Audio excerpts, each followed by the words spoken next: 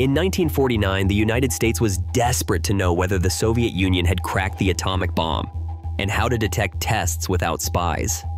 In early September, Hanford technician Jack Healy checked air filters on Rattlesnake Mountain and found a sudden spike in short-lived radioactivity.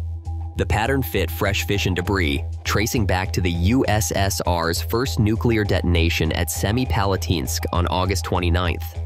On September 23rd, President Harry Truman announced the Soviet test, proving fallout could betray secrets across oceans.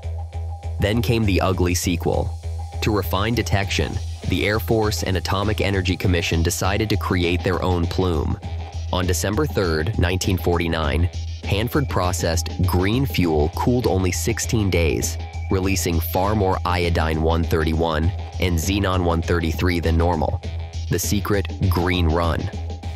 Planners expected about 4,000 curies of iodine-131. Roughly 8,000 escaped, and weather trapped it locally before spreading contamination across Washington.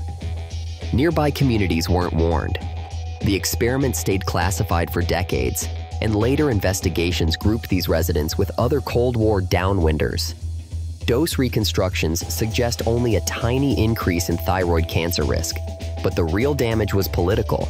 People were used in a secret test without consent, and trust corroded for generations still haunts communities today.